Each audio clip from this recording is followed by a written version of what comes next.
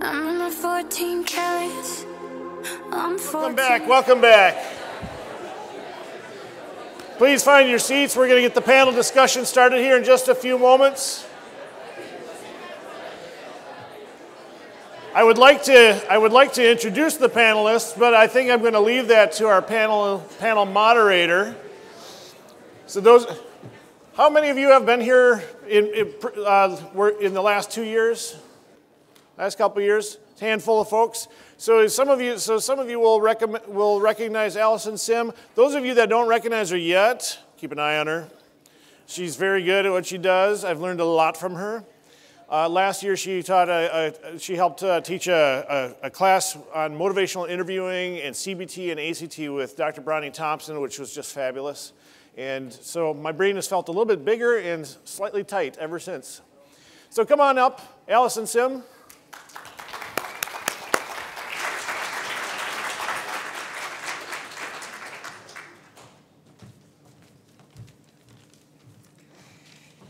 Thank you very much. So I'd like to welcome our patient panel, and this is a lovely direction for a summit of practitioners to be taking, is to obviously include the people who are most important to us, and those are our patients. So if I could introduce Mark on the right, Joletta and Erin. Take a seat, you guys.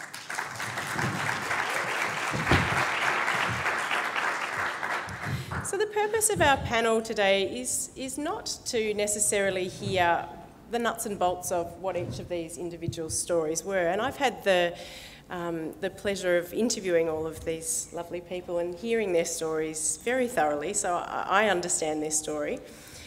What we're going to do is give a very rough synopsis of what they went through on their pain journey, and where they're at now. But really what we're aiming to get to in the panel is what were their thoughts and feelings about their journey? What things changed for them? So that's the areas that we're going to focus on today. So we'll start with you, Mark, if you're able to kick us off with a synopsis of your pain journey.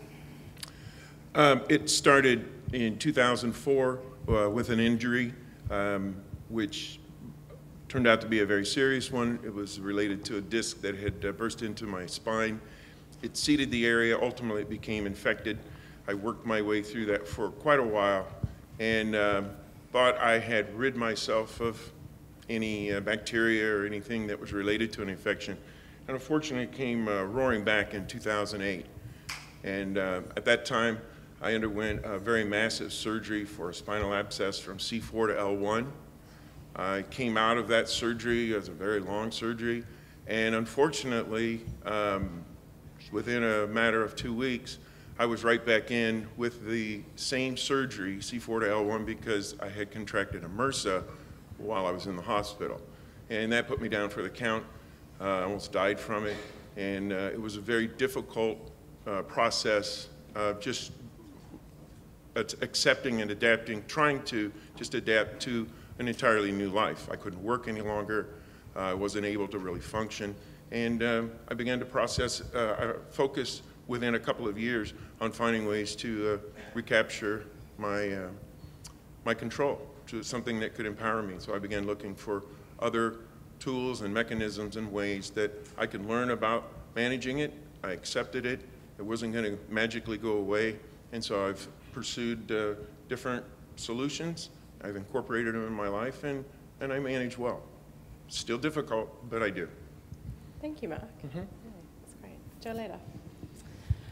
My pain started back in January of 2010 when I was working as a firefighter paramedic, and I just stepped off the fire engine awkwardly on a routine call, felt a twinge in my hip, and that twinge kind of led me down a path of progressively worsening pain and a number of therapeutic interventions through the workers' compensation system, an eventual surgery on my hip, and then medical retirement. So that led to kind of a dark period for me as well. Felt like I lost my identity, my sense of self-worth, my purpose, all of that kind of stuff. And then also tried to seek some ways out of that eventually. So after my medical retirement, I went back to graduate school and started studying human movement, but studied pain science as my research focus. And that kind of was what opened the door on me to be able to start to get better and to recover. And now in 2018, it's the first time I'm kind of sitting from a perch of thinking,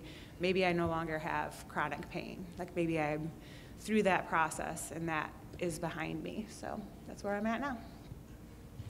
Erin.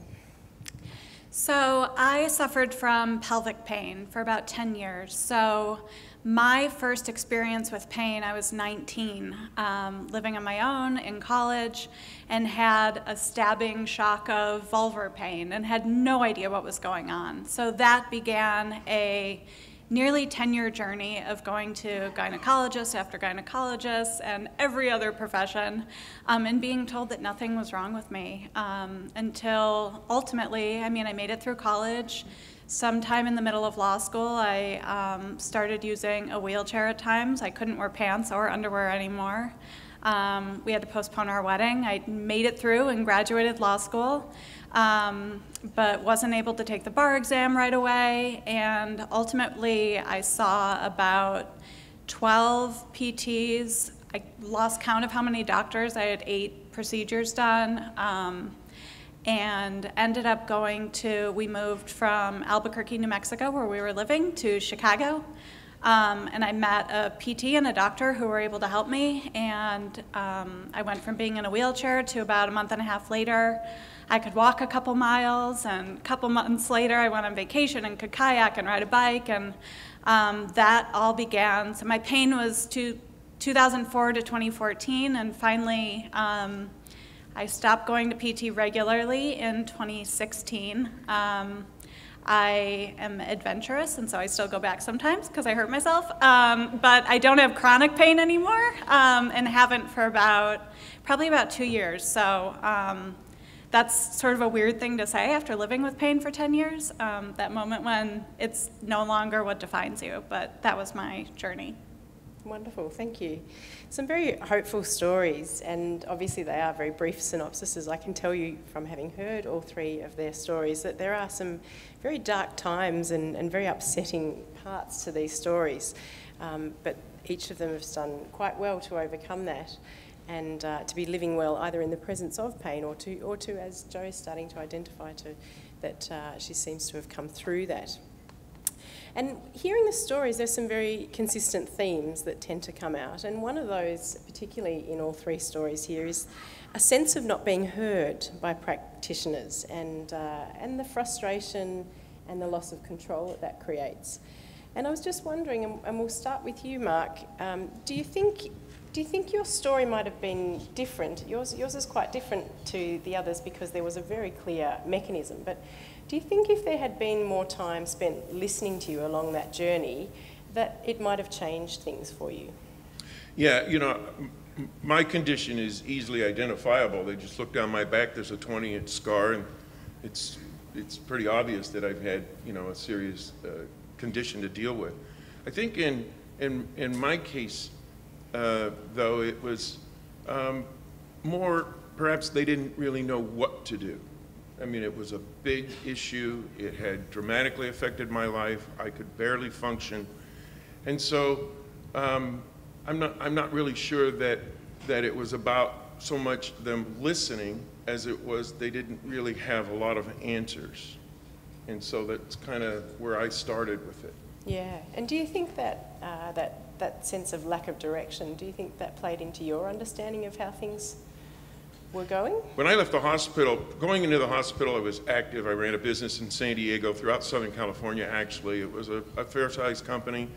And when I walked out of the hospital, and I had no real reliance on medications other than perhaps a little anti-inflammatory. When I walked out, I had 14 medications, most of which, the overwhelming number, I had no idea what they were for, what they did.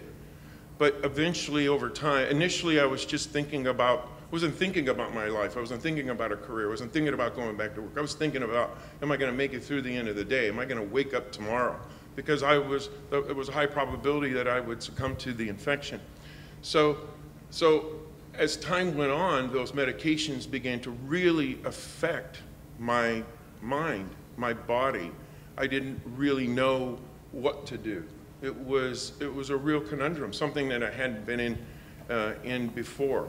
I didn't have direction, and so what happens is I began to slowly withdraw more and more and more, and when I would sit with the doctors, they didn't really have an answer. And over the course of a year and a half or so, I just finally reached a point of saying to myself, I couldn't live like this any longer, and I must find a way, because I wasn't getting a clear path. They hadn't developed what they have today in the way of pain classes, and actually entire departments dedicated to pain management. And so I began to research the medications that they had given me, and I was startled. I had no idea that some of the medications they had prescribed, well, the label says take for pain, had in my mind nothing to do with it. And I was having to deal with some of those effects and side effects of those medications, which really made it difficult. So that lack of direction made things, and a lack of understanding of what was going on and where things were heading were difficult. Each of the physicians had their own recipe, and so I was seeing a number of them, from the PCP to infectious disease and a whole number in between. And each would just pull their prescription pad out and write it or put it into the system and send me on my way. There wasn't a lot of dialogue. There was a lot of empathy. I felt that empathy. You know, boy, that's big. You know, you made it through. Not a lot of people could have done that, blah, blah, blah. But it wasn't really a direction on how you're going to return back to some life that resembled, you know, some normalities. You're not going to, there was none of that until I began to explore it on my own, because I just reached a point, I would forget what I was saying in mid-sentence. I would have the next word ready to come out, and I couldn't remember what it was. Yeah. And that's difficult. That's isolating. So you really felt like you had to take things back into your own hands. Right. Thank you. Thank you for that, Mark. Joe, for you, I know that sense of frustration and that real sense of an invisible illness was a big driver in your story. Can you speak a little bit about that to us? Yeah. Well, for me too, it was a very disorienting experience, because when my pain first started, like, I was at the peak of my strength and my physical fitness. I was a firefighter, which is a very male-dominated profession. So I was used to always proving myself and, you know, working twice as hard to get an equal amount of respect. And to then have this pain, it was very, it was a struggle on multiple levels, because it also affected my identity, how I identified myself and who I thought I was, and my strength and my career and my profession were such a huge part of that.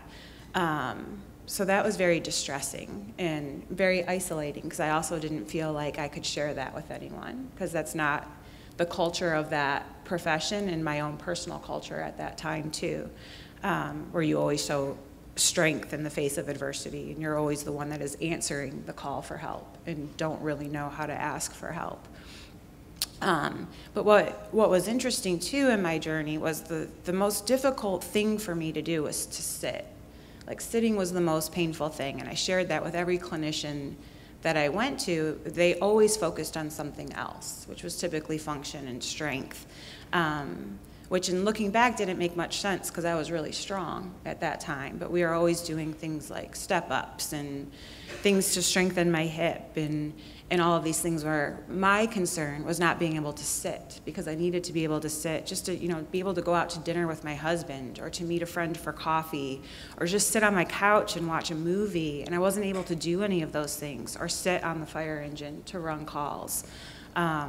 And it was that inability that was preventing me to live my life, and was never addressed. It was always kind of trivialized or just dismissed and never talked about. And then you start to, like, internalize that. Like, well, maybe I'm just, you know, like, it's me. Like, this isn't that big of a deal, obviously. Like, I should be able to just get over this and move on. And then you withdraw in further and just stop talking about it, kind of altogether. And I had very kind clinicians. I want to make that clear. And they were very empathetic and wanted to help. But I don't feel like they ever heard me and what my true concerns were. And they just wanted to go into fixing the problem, which they conceptualized, as I did, as something being wrong with my hip.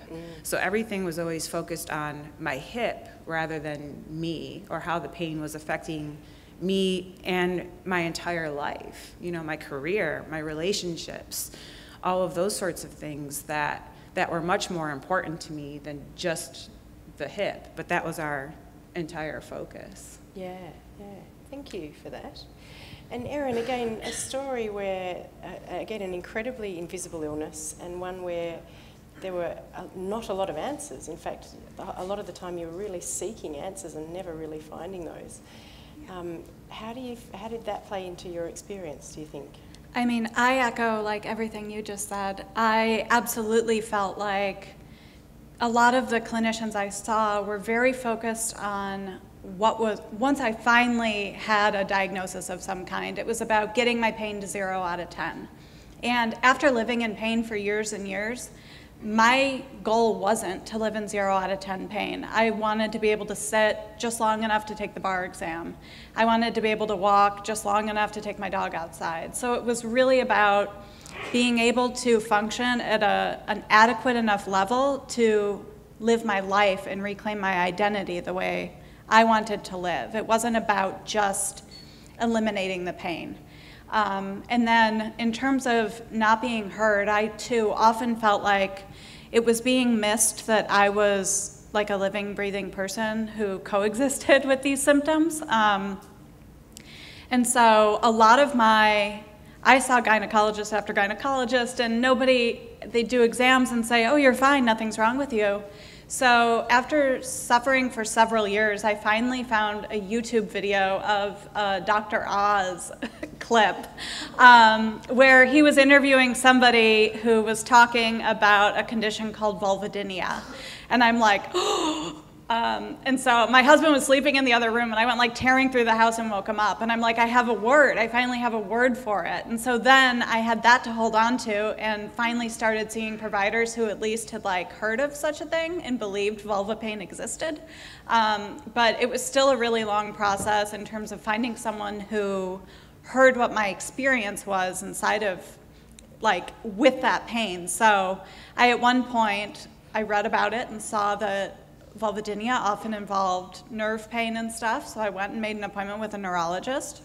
I'm an attorney, that seemed to make sense. I was stressed out, I was in law school, an extraordinary amount of stress.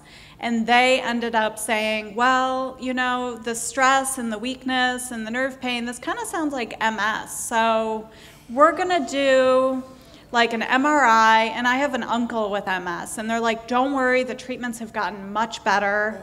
Like, this isn't like a life sentence. And so I was like sitting in my car afterwards shaking and in horrible distress. And they didn't listen. Like, the problem is I can't wear underwear comfortably. Like, yes, of course I have like weakness and shakiness and stuff. I'm like a second-year law student who gets no sleep, and I'm completely strung out with pain and the stressors of my life. So that experience was really emblematic of experiences I had time after time after time. And it just felt like they just weren't listening. They heard the symptoms, but they didn't hear who I was and the context in which they were occurring. So. Thank you.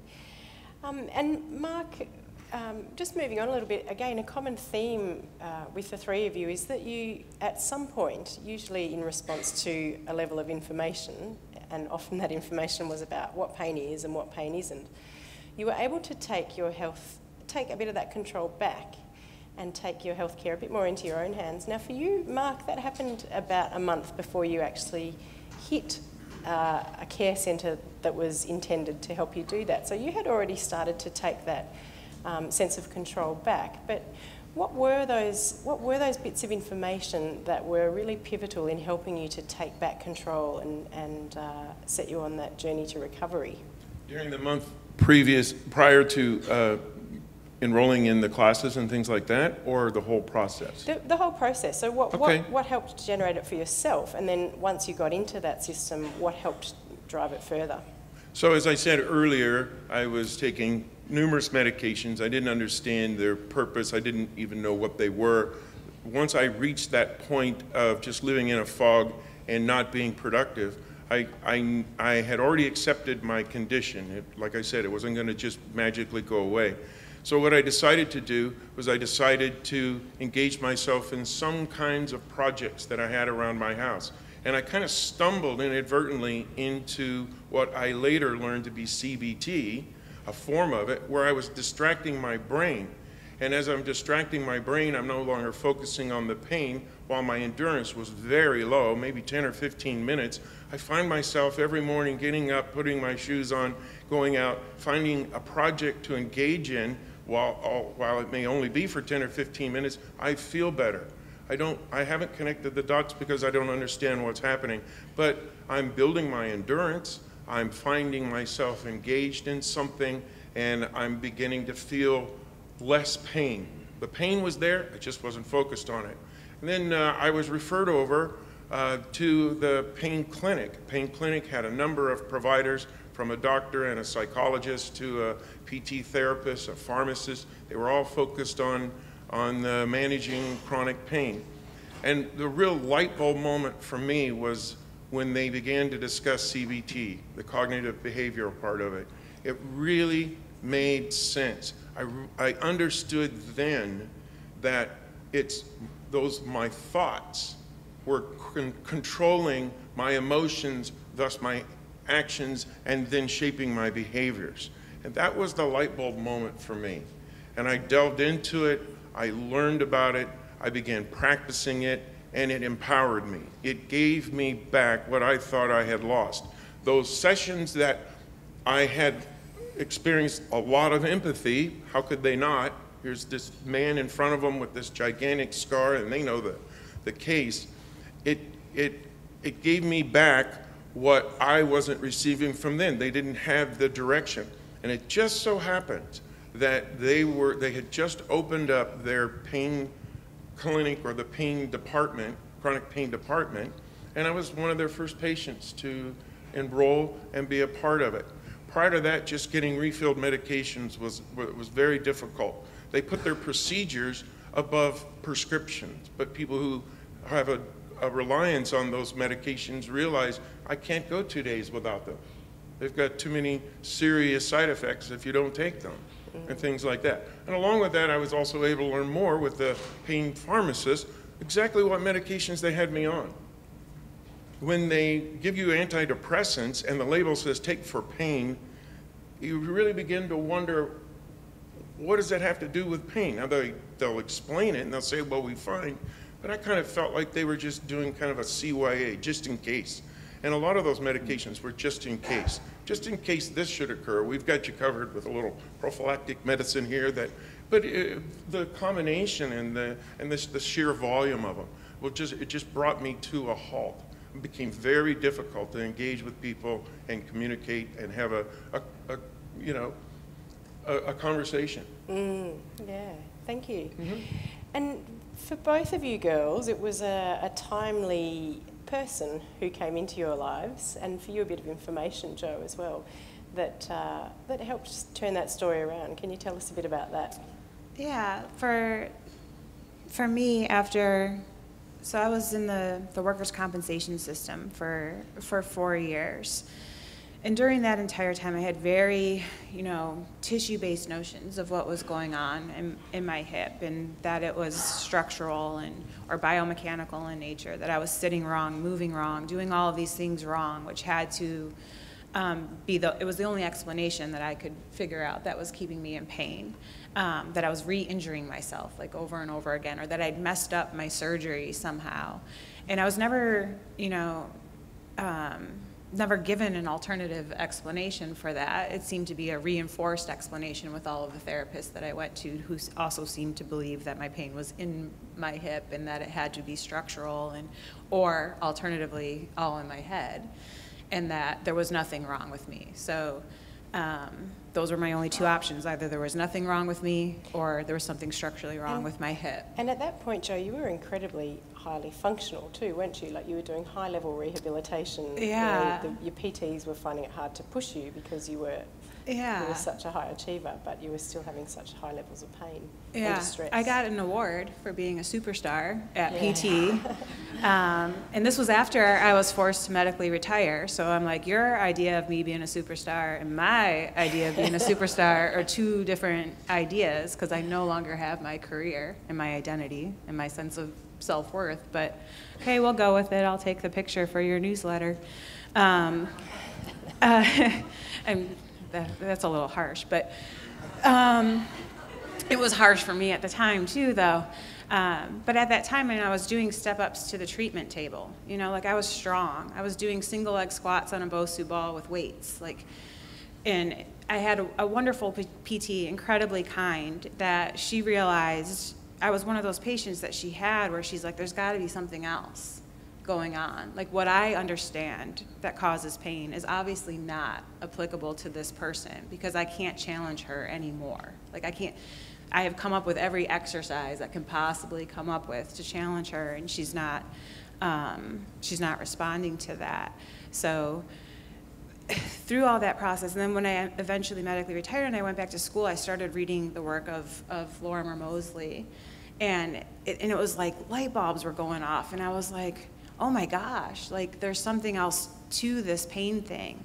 And just reading the research felt very validated in my experience that like pain is complex. It's not just this simple thing, and it's not all just me. Like I'm not the factor here that is creating all of this pain or keeping me in pain. Like there's legitimate reasons why someone can have persistent pain long after tissues heal and things like that.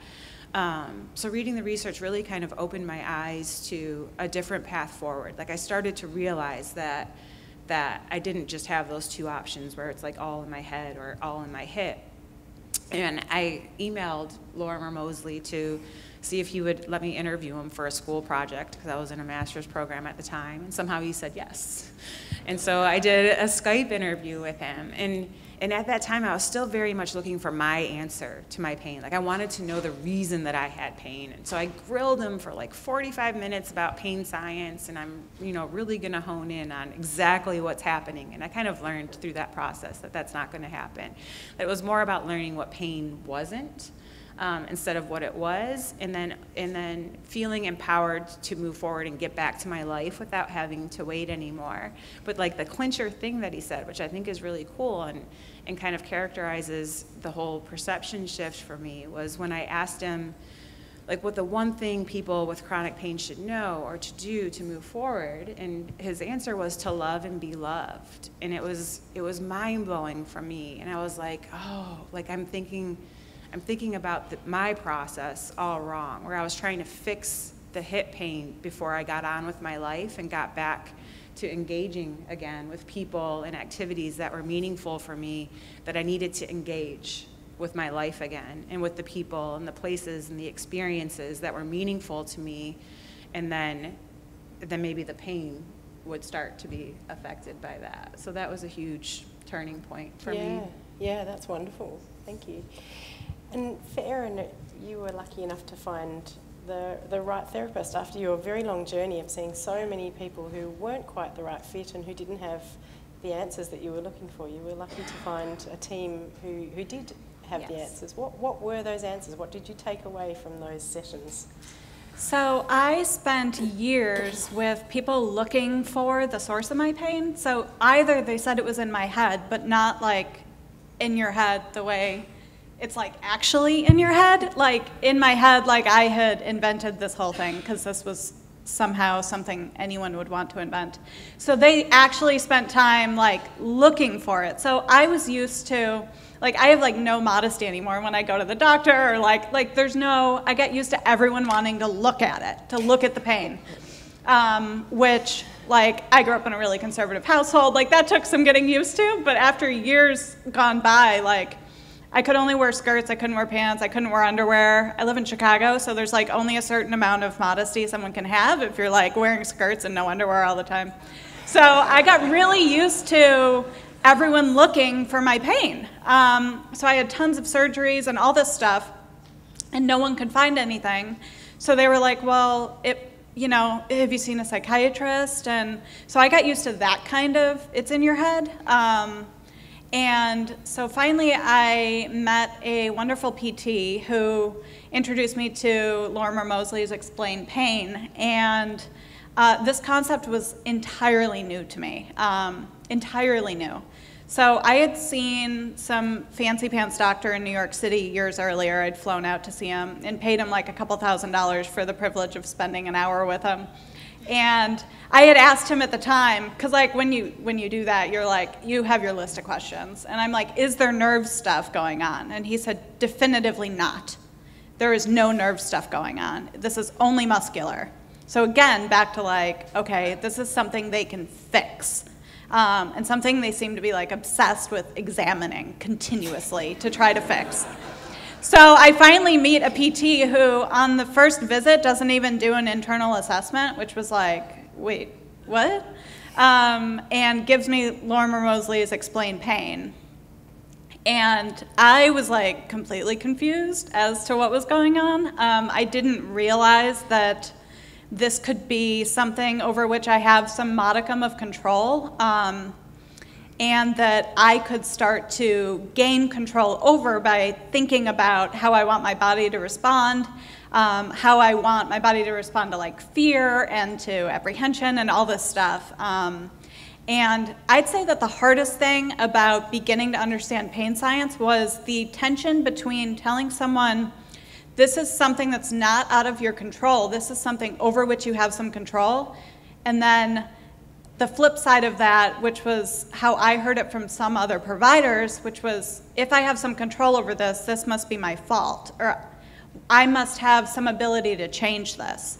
So I had a doctor at one point tell me, it's all stress. He wrote stress on his notepad and circled it like 100 times and said, you just have to get your stress down.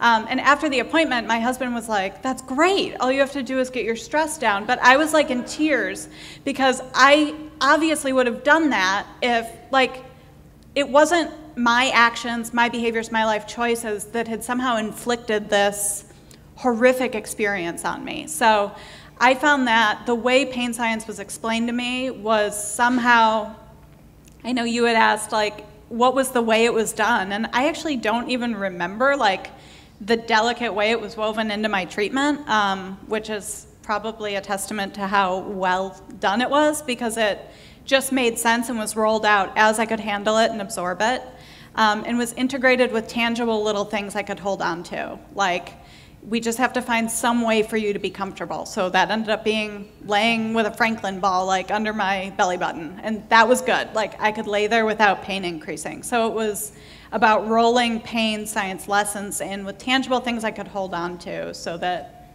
it was not just a completely amorphous idea. But wonderful, thank you. That's great. Mark, you spoke beautifully the other day, and I just wanted to see if we could get you to reiterate what you said to me. You talked about the idea of the analogy of a ruler and what ruler you're using to measure success. Can you talk to the audience a little bit about that? Because that really helped you to individualise your journey and define how you were progressing. Right, it's something that I've been working with my children on for years, and I tell them that the ruler in life, you must use your own ruler. If all of us had to go through life, for example, with Bill Gates's ruler and measure our success based on that, we might feel not so successful.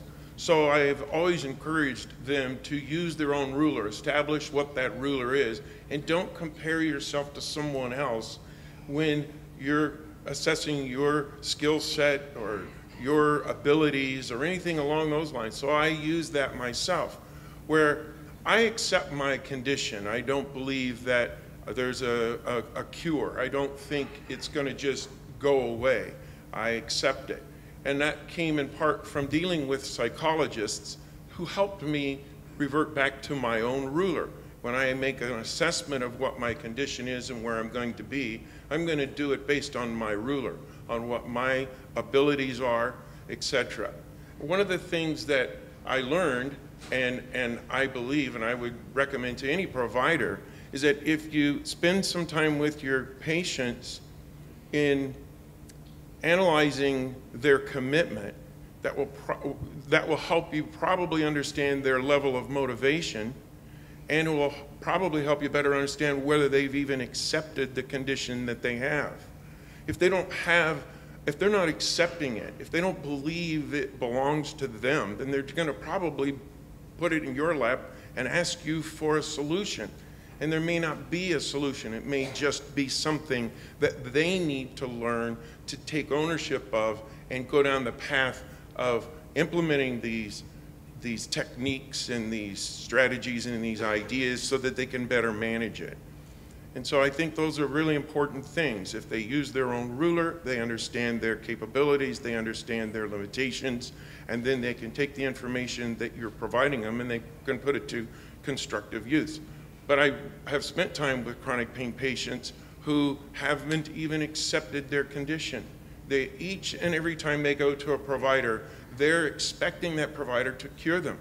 Unlike my co-panelists up here, I don't believe there is a cure for my condition. It's mine, it will forever be there, but I've committed myself to working with it and managing it and empowering myself using techniques and strategies so that I can go about a new life. It's different, it's not what I used to do. I'm a private pilot, I can't fly my plane anymore. There are many things that I had once done in my life and career that are different. So I'm not gonna cry over spilt milk, that's part of the CBT, where you can, over time, become your own analyst.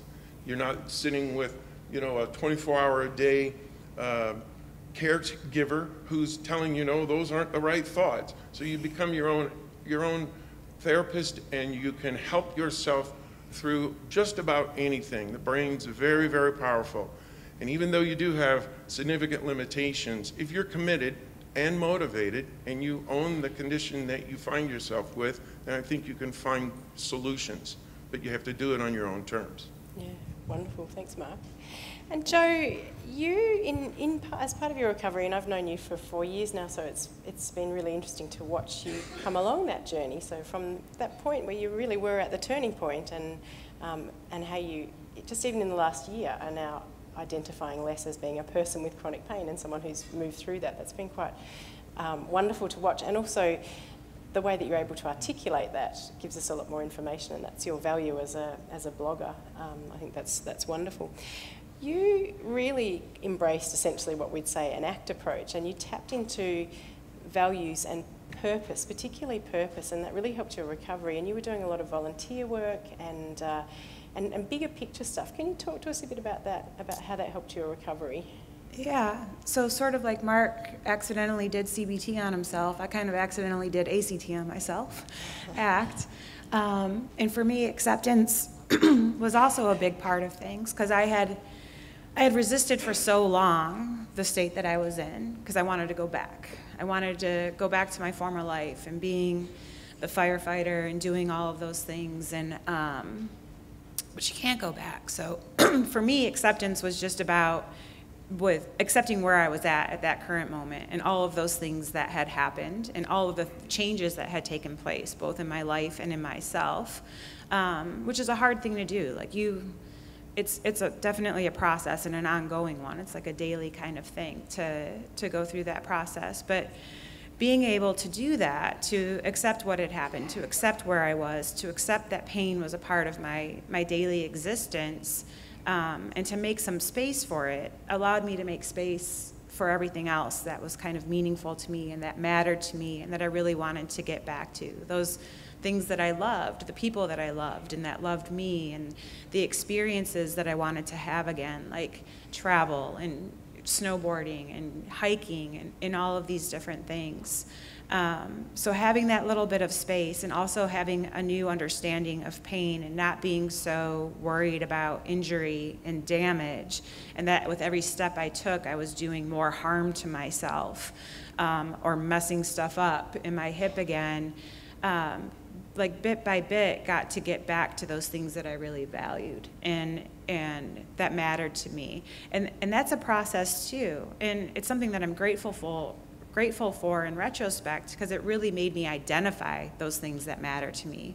You know, the people in my life that really matter to me, the experiences that really matter to me, and I got rid of all the bullshit. Like I don't need all this excess because I don't have enough space for it right now. I have this very limited kind of existence that's gradually expanding, but there's no room for all that fluff. And but identifying those things that are really meaningful and give your life value and purpose, I feel like are so important for so many reasons, not just as a distraction, but just begins to help you redefine who you are and realize that you've been there all along. We're just hidden by this pain for a while. Like, it took me a long time to realize that I wasn't who I was because I had been a firefighter, that I had been a firefighter because of who I was as a person. And that realization was huge for me. Thank you. That's great. And Erin, your husband has been by your side from the get-go with this condition, and he's obviously been through the ups and downs, and in your story you mention him a lot and what he was going through and what his thoughts were about that. Do you have any insights about what the carer's journey is, or what the other half's journey is along that pathway? Yeah, I mean, he's like my hero. Him and my physical therapist are, I think when you and I spoke at one point, you asked like who carried me through, and it was him for years. Often literally. Yeah, quite literally. I mean, he's lifted me off the toilet when I couldn't feel my legs, things like that. I mean, quite literally. And he carried me through, and when I met my physical therapist, she was finally able to alleviate some of that burden from him, which I think was really powerful. He ended up actually, shortly after I met her, a few months after I met her, he ended up taking a job out of state, and I was like, I don't know how to like exist anymore. I mean, unlike both of you who talked about getting back to who you were or reconciling with your new reality, I didn't know who I was. I was 19 when my pain started. I had no idea who I was. My life had been defined and marked by pain. And my husband and I had been together since I was 23. So, I mean, I just had no earthly idea what I liked, who my friends were, what I wanted out of life. So it was really, he took a job out of state, and it was sort of like me and my PT were like, okay, like it's us now. And I think that was a really incredible role that she played, and sort of, he finally felt like somebody was looking out for me. And so I think that would have been so beneficial earlier on if we felt like we had more reinforcements. It would have been really helpful. But it was an extremely arduous journey for him and for both of us and for our relationship. We dealt with stuff that none of our friends were dealing with. Nobody in their 20s dealt with this stuff. And it was every aspect of our lives. I mean, some of my illness occurred pre-Obamacare, so I'm still paying off about $60,000 in medical debt because I was dumped by my insurance.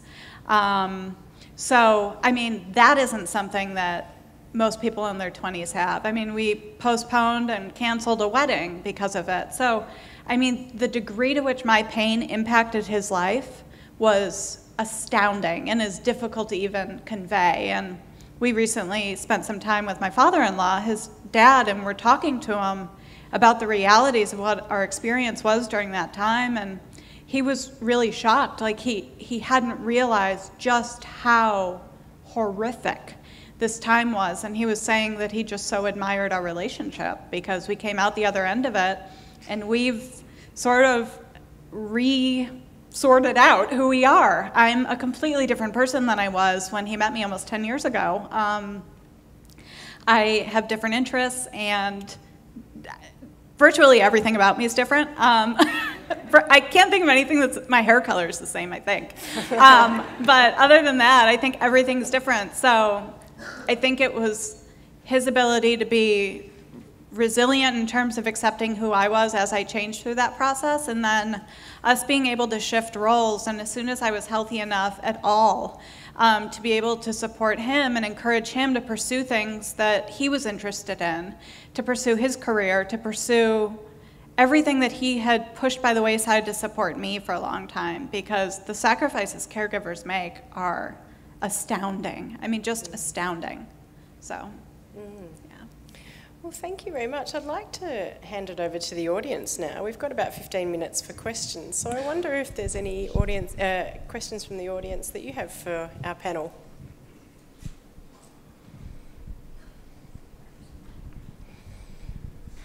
Thank you very much. I'm very grateful for you sharing that. Joletta, my question's for you. You spoke about the just almost universal impact that this had on every area of your life and your identity and your relationships and your work and all of those things. And excuse me. So what would be your advice to me as a practitioner if a client comes? Because I have some clients who have that experience and they're not sleeping, they're not working, their relationships are failing, everything's just going to hell in a handbasket. So how do you start to unravel that? How do you start to tease that out, and where do you start? So I think it all starts with just being a compassionate presence. When I was the patient demo here last year with Peter O'Sullivan, the first thing he said to me was, "Tell me your story." And I asked him where I should begin. And he said, "Wherever you want." And that was such a profound thing for me because nobody had ever asked me that before. I mean, if anyone follows my blog, I tell my story all the time, but no one had ever asked me for it before. And I was even surprised at where I went with it. And I went back to that most salient feature of my past. And I was so fearful that I was going to go back to that. But he didn't necessarily have to tease out how all of those aspects were affecting my pain. He just had to listen to it. And I could start connecting my own dots and realizing, oh my gosh, this stuff is affecting my pain. But I think that so much of it just starts with listening. And like everyone has said, we've had empathetic and kind practitioners, but never felt really heard. And I think that it's a skill. It's really hard to just sit and listen and to not want to jump in and fix or get to the problem, get to the heart of it. And I don't know that you can ever say, oh, this is the thing that's driving this person's pain, because it's so big and it's so complex, and the longer they've been living with it, the more their life has been affected, the more their relationships have been affected, their careers, their identities. I lost so much during that time, including my career, our financial security. We really struggled with that too. Our relationship also suffered for it. My husband and I didn't really talk for 2 years. For 2 years, I didn't know how to ask for help, and he didn't know how to help, so we just were silent about it. And that's not something a physical therapist or a manual therapist is going to fix. But being that compassionate presence, and if someone is open to telling that story, wants to tell that story, to just hear it, believe them, validate them, tell them that sounds like it was really difficult to go through, and let's see what we can do to help you move forward together. Let's work on this and create this plan together to get you on a different path. Did that answer your question? Thank you.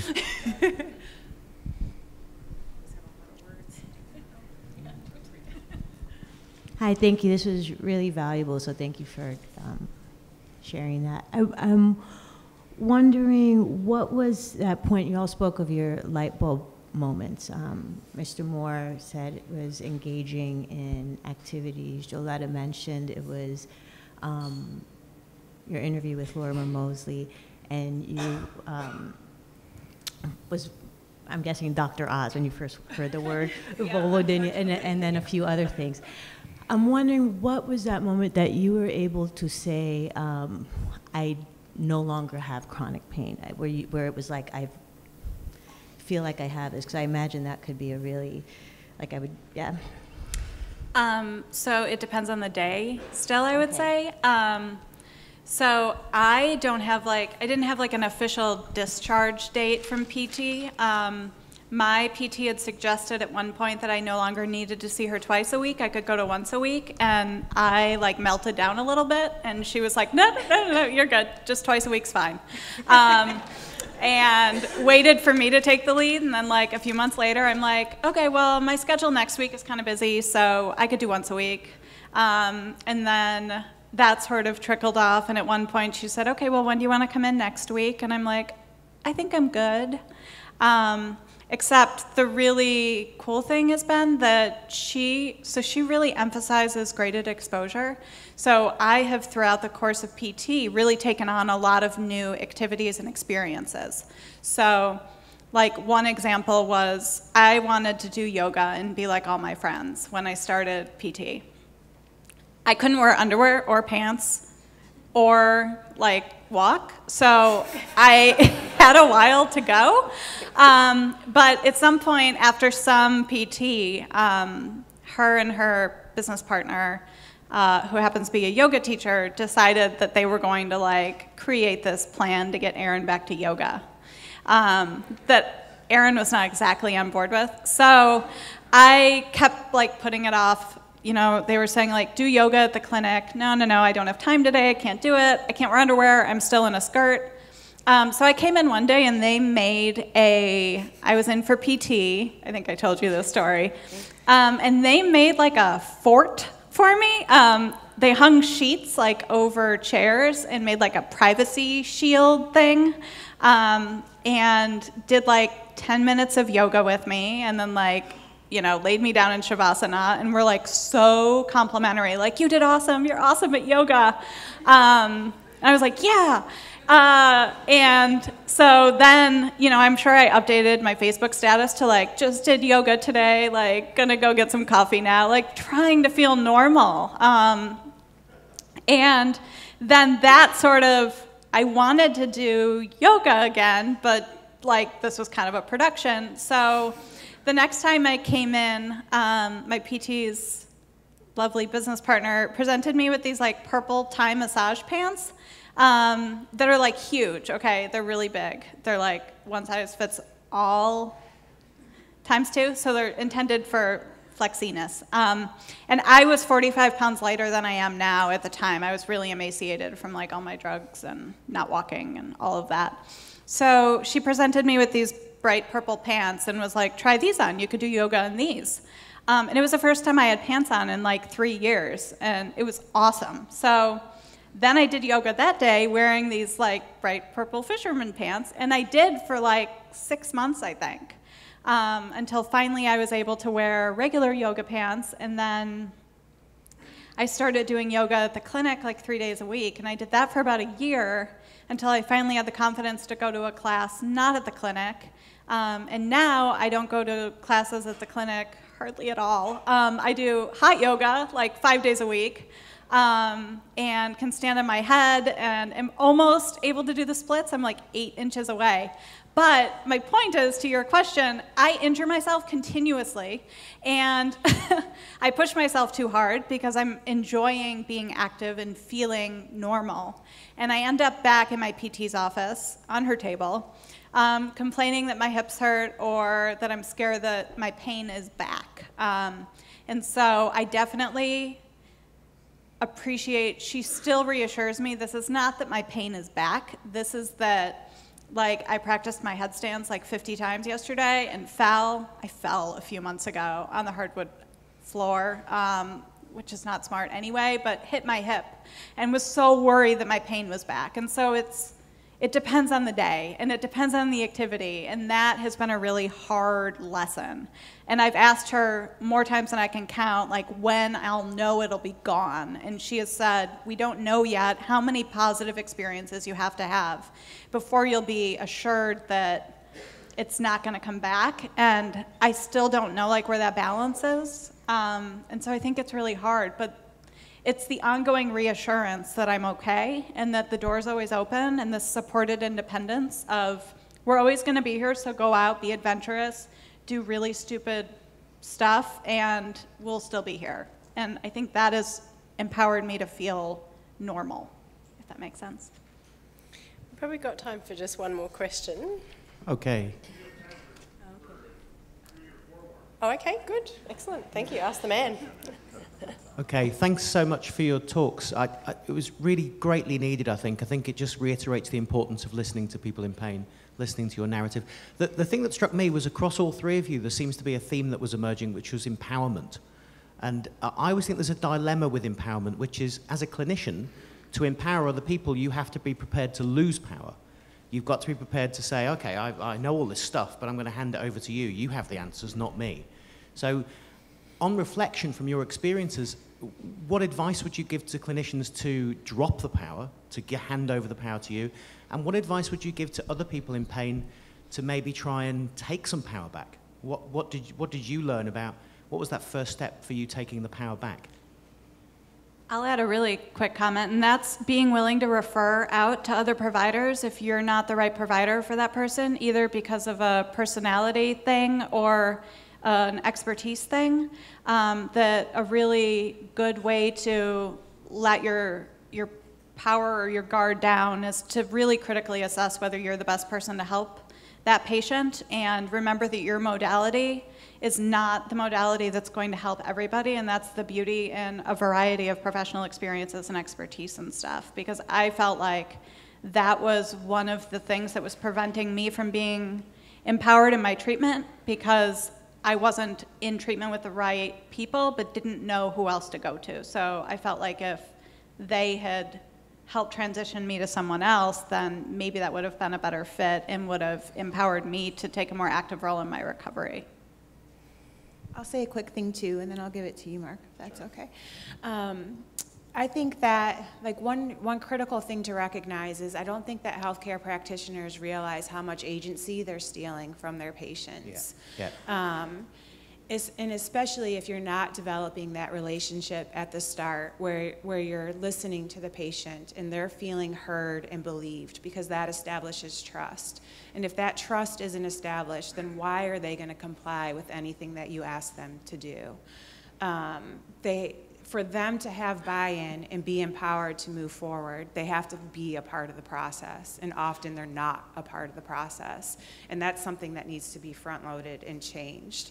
And that requires just sitting back and listening and shutting up sometimes, and just figuring out what their goals are. I've written a post about like whose goals are they? Are they the therapist's goals, or are they the person in pain's goals? Because usually they're the therapist's goals that we're trying to achieve, and that needs to be flipped too, because it's the person living with pain that is living with that pain every single day. It's their lives that are affected. It's their lives that are the ones that are moving forward, and they need to be able to handle whatever comes at them. If they flare up, they need to be empowered with some skills and some strategies to navigate through that, because they don't have a psychologist with them 24 hours a day or their physical therapist with them 24 hours a day. If they want to feel empowered enough to travel, they have to feel confident enough in their ability to manage their situation to be able to do that. So I think that listening part first, that establishing trust, will ensure greater compliance to whatever that therapeutic path is forward, because they then are a part of that path. I'll expand on a couple of areas. First, the listening. I agree that that's a critical component. You've got empathy, you're empathizing with your patient, and you're listening. But it's also important, since it's a two-way street, that they listen to you, the provider. And oftentimes, I'm not sure that there is a two-way street. I'm not sure it's 100% incumbent upon you to just do all of the listening. Because if you're listening and you're beginning to evaluate where they are in their pain journey, if they're not listening to you and they have some other expectation, I think it becomes very difficult for you to have a program or a pathway for them, because they're just perhaps looking to you to solve their problem, and it's not something you're going to be able to do. So honesty, it's the second component. You need to be honest with them what your capabilities are and what their expectations should be, and they need to be honest with you as to what they expect you to provide. I think if those are there in the first few sessions that you're having with your patient, I think you'll get off to a much more constructive start. And I think as you begin to establish levels of progress and what outcomes could be, you'll both walk away with a better understanding of what you can expect from the other. They need to know what they can expect from you, and you need to know what you can expect from them. Remember, I spoke about commitment and their motivation. if you're providing them with exercises or things that they need to do when they're not in your office, you need to know that they're committed to do that. If they don't even believe that they are responsible for their condition, that's not likely to happen, and you're just going to end up getting blamed. Thanks so much. I'm so glad to see a patient panel up there. It makes my heart sing. I would like to involve you, Alison, in the conversation when we talk about clinicians and how we can put ourselves into people's stories. So I know as a clinician I am infinitely better for the amount of reading I've done of Joletta's blog, particularly. And if you haven't read it, I would say study it. And I think it's really as important for us to be able to sit with the fact that we don't know what chronic pain is like. And like we learned from Professor Abkarian this morning, the experience of acute pain and chronic pain are just not anything similar. But if we're going to work in this area, we need to understand and be able to put ourselves into that role. So I consider reading blogs and reading people's stories and even outside of the clinic where we can be reflective and actually put ourselves into that place, different from hearing a story in a clinical setting where we have to do something with it. So I wonder if you have any advice for us as clinicians about resources that we might use or ways to find more stories and develop that sense of being able to sit in the other person's position. That's a good question. I think certainly just from personal experience as a clinician, I've been back in practice for 7 months now, and I've certainly gone into that journey with the idea of wanting to listen more and taking that approach. So I set myself a challenge in December at work of when I was sitting with a patient, could I just ask, tell me your story, and then sit back? And how long could I let that go on with just very gentle directions that allowed the patient, and trusting that the patient knows the answer, that they're going to give you the information that's pertinent to them. And that's pertinent to the case. And the rest of the history stuff, for those chronic cases, by the time they've come that far along the journey, you want to get your red flags, but they're unlikely to be there. They've seen absolutely everyone before they've got to your desk. And really, the rest of the semantics that we might be looking for in a history, they're probably not as important as what that patient is wanting to tell you. So that was my challenge for December, and I found it really, really tricky. I'd encourage you to give it a go. I'm a bit lucky. I have more extended consults, so I have the luxury of doing that. But you could do the same thing in an informal setting when the patient's on the table. So, and I've certainly heard some horrendous stories in that time of people who are in pain and have gone through the most extraordinary circumstances. And again, part of that challenge was to see if I could really put myself in their shoes and say, could this have been me? Or how would I feel if I was in that? And I think as Mark was saying yesterday, working with that idea that if you can really understand the patient, that's going to change the trajectory of every part of that consult. If you really get where they're coming from, and it's going to change every facet of that consultation, particularly your enthusiasm to help them. So that's one way, and certainly I see it as a need to understand people's narratives and people's journeys, and I see it as a need for patients as well. So I think I've discussed with you, Lysanthia, that I'm writing a book, and all three of these good people are going to be included in that, which is about patient stories and patients who've had pain, who've gone on to live well, and what was it about that? What was it about that journey that turned around, and what were their thoughts around that? So for that patient who's sitting in the consult and thinking, this is not for me, my pain's actually in my hip, I don't want to talk about this bigger picture stuff, to hear that people have had exactly those same thoughts, exactly the same feelings, but kind of did it anyway, or something worked for them that made them take that next step, and then this is where it went. I think that perhaps I see it as a bit of a gap in the market. So that's my pet project for 2018. We have one question from a virtual attendee, Victoria Matzer, and she already knows about Joletta's blog, I think, but she wants to know if Erin and Mark also have a blog. Yep, I started about a year ago a nonprofit called Inspire Santé, Inspire Health it means, oriented towards awareness around pelvic pain, and that's inspiresante.org, and it's been really awesome. I get emails from women around the world, literally around the world, sharing their pelvic pain stories with me and saying that they finally found something that resonated with them and echoed their experience. So, yeah. That's where I share my stuff. I don't have a blog. Most of my time over the last few years since being introduced to the concepts of pain management have been in class settings. I'm now beginning to become more involved in situations like this. I was also a participant last year in the Pain Summit. So perhaps moving forward, my focus has been on actually interacting with other pain patients. There's a lot that we can get from one another.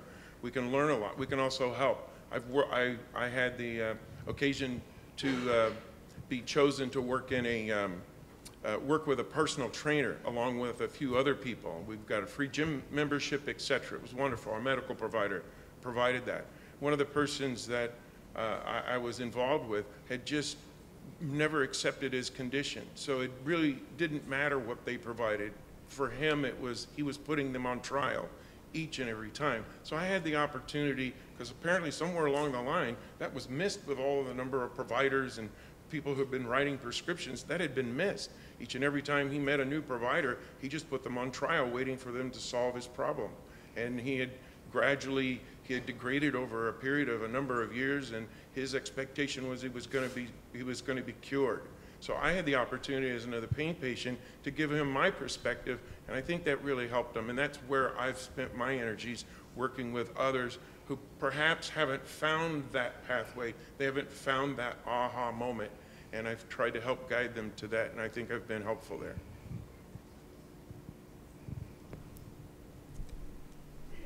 We have time. Fantastic. Please, yeah. As I listen to the providers asking questions, there's one piece of information that I would offer. There's one item that all pain patients, one question we hear every single time we meet a provider, and that question is, on a scale of 1 to 10, 1 being the least, 10 being the most, what's your current level of pain? And for the life of me, I don't understand why that question is asked. I don't understand it. What is the point? All you're doing is focusing that patient back onto pain. And you all know what condition the response is. Eventually, you're going to get what you're looking for. I think perhaps a better question would be, given your current level of discomfort, what, if anything, will that affect in your daily routine today? Now, if there is no impact, or they're going to have to sit down one additional time, or maybe they're going to have to take another 20-minute break, I believe that's important information for you, the provider, instead of a number of 4 or 6 or whatever it is. And you know it's always a big number, but my interpretation of pain, my 6, is probably not your 6. So I'm not really sure the point and why it's used. And that would be just a tip that I would offer. Thanks, Mark. I'll book Mark up to come and teach in my courses later this year. Thank you. Very valuable insights. Could we have the other panelists expand on that? Oh yeah. Yeah, I never got it either. I mean, I always gave an answer, but especially when you've been in pain for a really long time and that becomes your new normal, then what does that become? Because you're living with it. What does it mean? Yeah. And throughout the day, it's going to fluctuate. Like my mornings used to be really, really hard. It would take me 20 minutes just to get out of bed and get my feet on the floor. And then it was going to the living room to lay down on the floor. And my pain would be through the roof. But by the time I got to the clinic and was moving a little bit, it would be different. So I'm like, do you want my pain when I woke up this morning? Or do you want my pain right now? Or what it was yesterday? And is any of that relevant? Because you're removing the entire context of this pain experience to a number at this moment in time that is bereft of any useful information, in my opinion. For the patient. Yeah. Yeah, I completely agree. I've never understood it. And yeah, I mean, and I've been hospitalized several times for stuff relating to my pain, and they're like obsessed with it in the hospital where they ask you continuously. And it was, yeah, I mean, it doesn't make any difference. I latched onto it when you only have to get dropped from insurance once to realize they care about like objective metrics like that. So I did do some research years ago and knew the levels of pain decreasing that I needed to report to ensure that I continued to get coverage, but that I wasn't doing too well to not have it be medically necessary anymore, but I was doing well enough that it wasn't a long-term care insurance situation, which I didn't have. So then I would report levels of pain simply out of self-preservation to ensure that the insurance claims reflected the right information. But it had nothing to do with my experience. I mean, my experience was subjective. So, yeah. I have a question. As a mother and caregiver of a 16-year-old who has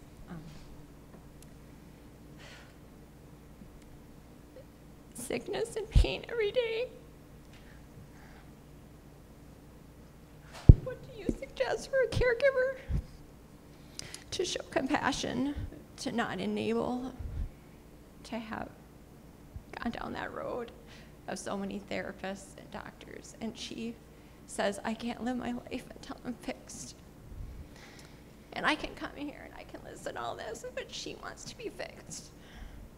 I understand that. I wanted my pain to go away. I didn't have any barometer of what life was supposed to be like without pain. That was the only reality I knew. And it was the empathy and the ability, it was my husband's empathy, his patience, his willingness to listen to the same story time and again, his advocacy of me. I was hospitalized one time and was in the emergency room and I was having an allergic reaction to a medication and was like vomiting and so sick. And somebody came into the emergency room holding, of all things, a stack of Domino's pizzas. And he like walked up to them and was like, you need to get those away from her. And I mean, that level of advocacy made me feel so much safer. I felt like I had someone looking out for me, and so I felt like, to the extent that was possible, like I could relax and cope with my reality because someone was watching out for me. But I also think, like, aside from being empathetic and patient and supportive and all things, you know, pouring all of the household and family's resources into it, at the end of the day, you can't take it away either, which I think was one of the hardest things for him too, that he wanted to just take it away. And so I think that there's not or I don't have a magic answer, but I think it's about showing up every day and also self-care for you, because it's an absolutely grueling role to play. And Erin, ultimately it was your husband who pushed you to take that final step and find the PT when you had almost given up, hadn't you? You had completely lost faith that anyone was ever going to be able to help you, and his consistency was that last final step that was the answer for you. His faith that I would recover made a big difference, because I lost that. My PT, who ultimately saved me, I went to see her to check the box to say that I was doing everything I could, but I had long given up any hope that I was going to recover. And I went and saw her, and she had different ideas about how to do things and was talking to me about pain science, and I was like, do you not have like needles or like nerve blocks? Or, I mean, I had just like been through the ringer. And he talked me into going to see her again, and he said, he like pulled her aside at the beginning of the appointment and was like, you're gonna be able to help her, right? And she was like, if I can't, I'll get her to someone who can. And I think that continuing to push me and to say, like, I know you don't think you're going to get better, but this isn't your life. This is not going to be your life, and I don't know how you're going to recover, but I promise you this is not going to be your life. And my daughter would listen to your story and say, see, it took her 10 years. We need to keep looking. But my God, it shouldn't have taken me 10 years. At what point do you stop going to the doctors? You don't. You can't, I think. That's what I was going to say too. I think, well, I was just going to add too, like just loving and being loved. Like that part is so important, and it's so hard. And it's so hard when you're in that much pain to feel like you're lovable, because you change as a person, and you don't feel like yourself, and it's such a hard place to be. And you don't well, for me, I shouldn't speak for everybody, but I didn't feel like I was of worth anymore, and that I was just a burden. I was only a burden to my husband and to my family and my friends, and I didn't feel worthy of love and that support and that, time and care, because it is so hard on the carers. It's so hard.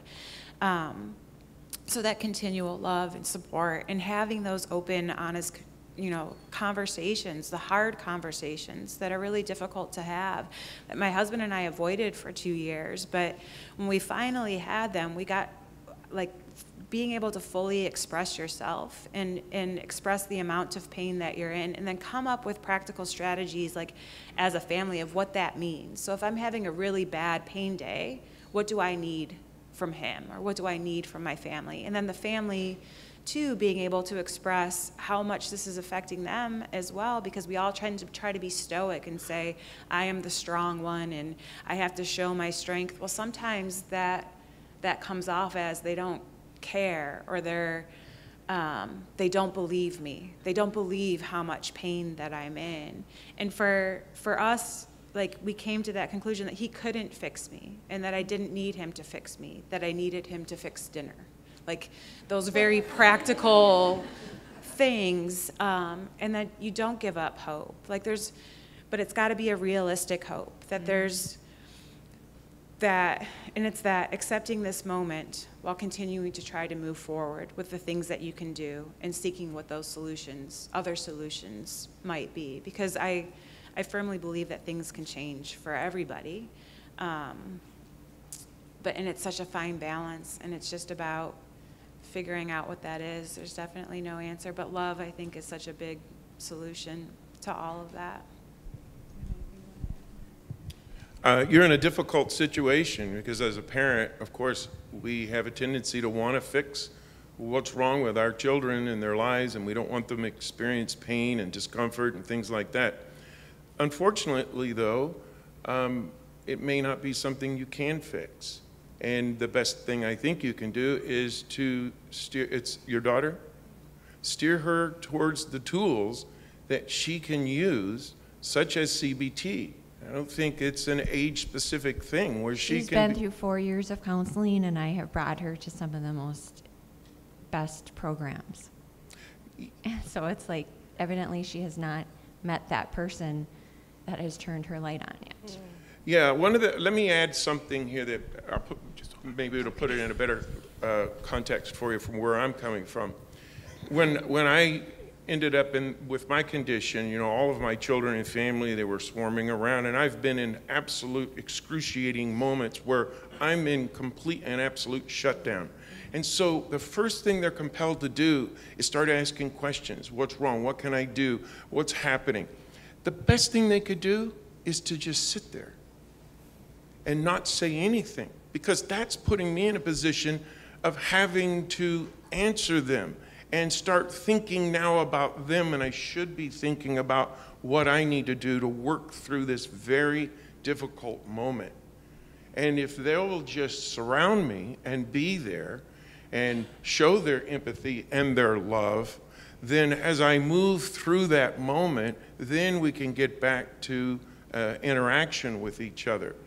And the person who carries the chronic pain has to learn to cope with it. They have to adopt tools and explore techniques that are going to help them manage it. Because in many cases, mine being one of them, it's never going to go away. It's just something I have to learn to do. Exercise is tremendous. It builds your endurance. In addition to the obvious, it distracts your mind. It allows you to endure that level of pain that you wouldn't otherwise be able to manage as well if you were just sitting in a chair. Or if you had, in my mind, somebody sitting there absorbing or trying to make your pain less.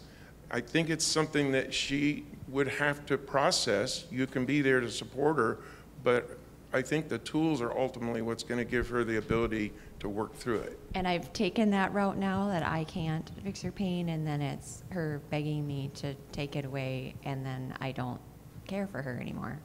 You don't. Yeah, so it's just it's a tough.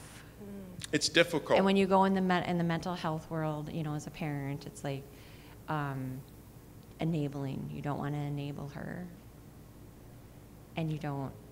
It's like, yeah, what do you? Are you talking about the stigma of mental health? No, as a parent, yes. As in mental health, there's so much judgment. And that's unfortunate. That's another thing where I was talking earlier about the ruler, your life's ruler. Your child, I don't know what the age of your daughter is, but you know, I think. But not enable people with pain, so not be doing everything for her. Right. You know, and letting her sit in her own pain and figure out what that is that she needs to do, and for me to be able to let that happen. It's her condition, and yes. Unfortunately, like I said earlier, I'm not sure you can fix it. No. And as mental health goes, I think all providers should be an advocate of mental health. I think every person could benefit from having sessions with a psychologist or a psychiatrist for any reason, not just chronic pain. And it's unfortunate, because I have friends too that say, well, no, you don't need to do that. I refer to them as well-meaning third parties. They mean well. But the advice they give is based on their lives, not mine. And so eventually you just kind of say, you know, I appreciate it, you know, I know you care, but that's the most important thing, is that you care. I can't just stop doing what I'm doing because my life's not yours. We're not the same.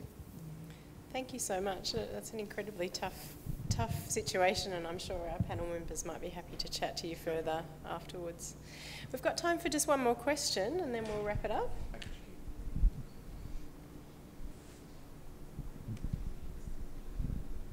So this question may apply to all three. I know it'll apply to Joletta. And it comes from my experience working in a behemoth health system that is largely disability-based. And I wonder what kind of other barriers any of you have gone through in trying to reconcile wanting to be well and demonstrating to yourself how you can be better and live better, when you may also have to demonstrate illness. I mean, Erin, you spoke to it a little bit. But that's a conversation that I have to have with patients a lot, more than I'd like to, so the willingness and motivation is really difficult when financial ties are also dependent on illness or disability. So I just wonder if there's so many nuances that maybe healthcare providers aren't aware are going on in the background that might sabotage somebody's full investment in the process. Well, I'll share just a couple of things, and I have no solutions, but I'll share all the problems. So there's so many barriers. I feel like I was in the workers' compensation system, which is a little bit different. So my care was tied into being able to prove that something was wrong. Like not even just finances, like my actual care, like being able to see a clinician.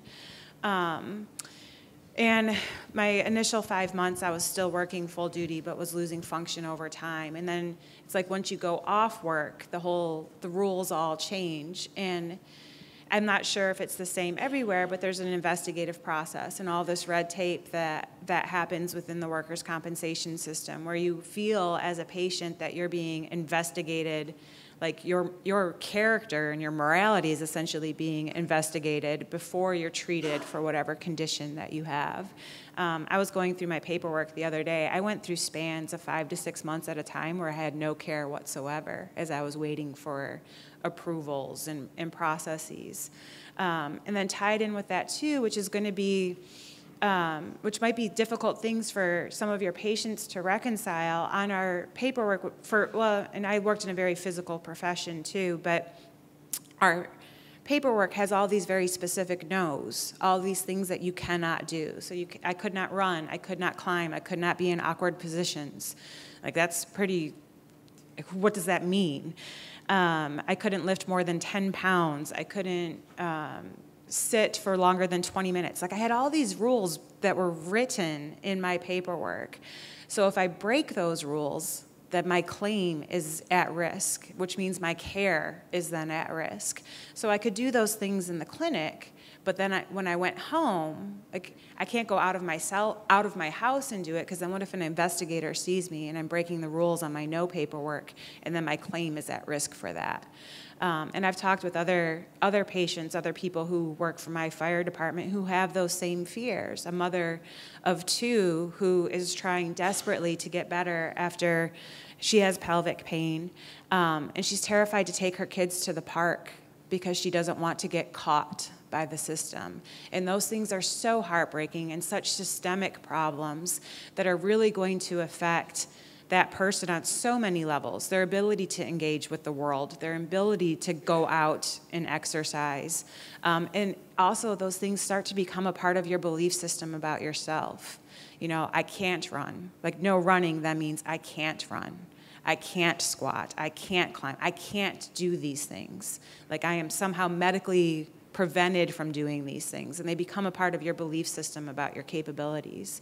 So there's so much there. I mean, that could be a whole weekend's worth of things to talk about, but that needs to be fixed at multiple levels. So one of the things I've written a bunch of blog posts about is how sick I got of hearing, but you don't look sick.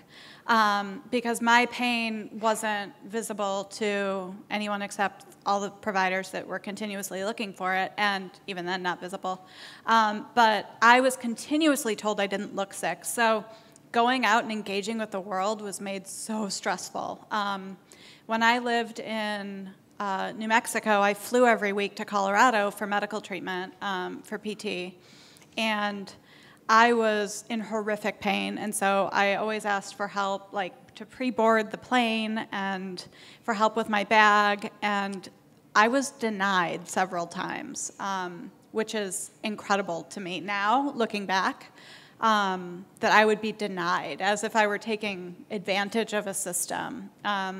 I occasionally brought my dog, who I had medical documentation for, with me to treatment. I was getting sometimes 4 hours of treatment, staying the night and getting 4 hours more of treatment the next day. It was excruciatingly painful. This was something that helped alleviate some of the stress of it.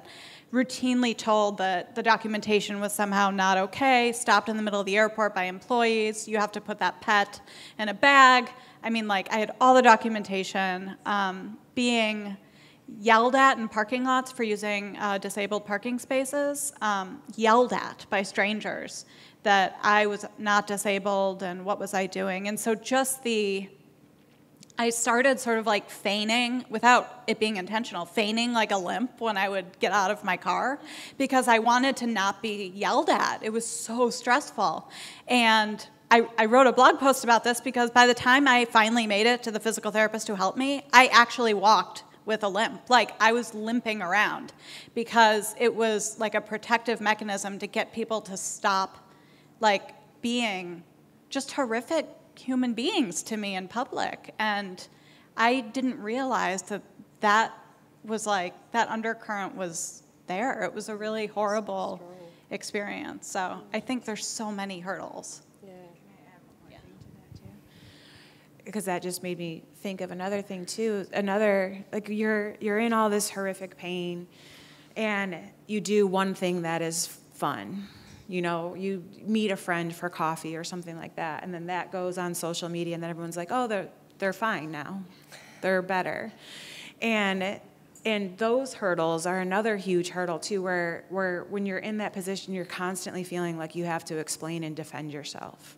You're constantly having to like seek validation and belief from people, and it just gets exhausting, and that's why your world becomes so small. You just don't want to engage with the world anymore because it sucks out there when you're in that much pain and people don't see it and then also don't believe it when you share it with them. I'll just add a little bit. You know, those two things really are in conflict with one another. On this side, you've got providers, you've got doctors, clinicians, and providers encouraging their chronic pain patients to engage, and they're empowering them with additional tools and information so that they can go out and build their endurance and manage the condition that they have. And then on the other side, those that typically make decisions about your qualifications of either your disability or your health care or whatever it may be are saying it's exactly those things you're doing that indicate to me that you don't have the disability that you said you had. And I understand that's a very difficult place to be, but I think the solution comes with things like this, where you've got a pain summit that brings practitioners together to better understand chronic pain, not only how to treat it and empower your patient, but also start to filter that back to some of the decision makers that are just looking at a piece of paper. Maybe it's the items on the piece of paper that'll ultimately change, where it's no longer so subjective that because this person bent over and picked up a ball while they were on the beach was some indication that they were no longer in pain. It may have been at that moment they were able to engage in that activity, but who knows what the price was that they paid when they got home and how many hours that they had to deal with that. So I understand it's a real difficult situation. I don't have an absolute solution, but I think the solution comes from more and more people participating in events and recognizing that it is real. The last thing I would want a pain patient as a friend or someone I'm working with to do is misrepresent themselves. That 1 to 10, for example. If you have to tell somebody you're at a level 8 to qualify, I'm not sure that's beneficial. I don't think it's healthy. Because if you're willing to do that, then what are you willing to do next? And so in many cases, as I heard earlier, you kind of feel forced to do that. So maybe it's just some over the course of time and through continued education, we'll find some of those changes. In my own experience, my own health provider has made dramatic changes in the last 10 years to focus on and provide for chronic pain patients. It's good to see things are changing. Thank you. Some very beautiful insights and some very positive stories.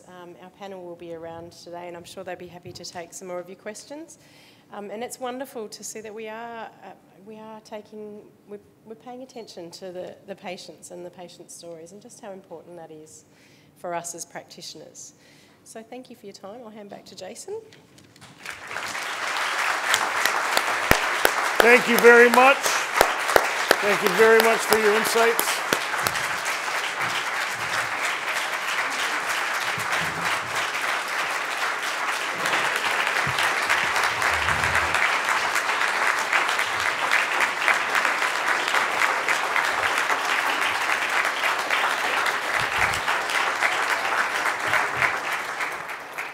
Okay, we've got a little less than 15 minutes break, and then when we come back, Mark Cargella will be up here.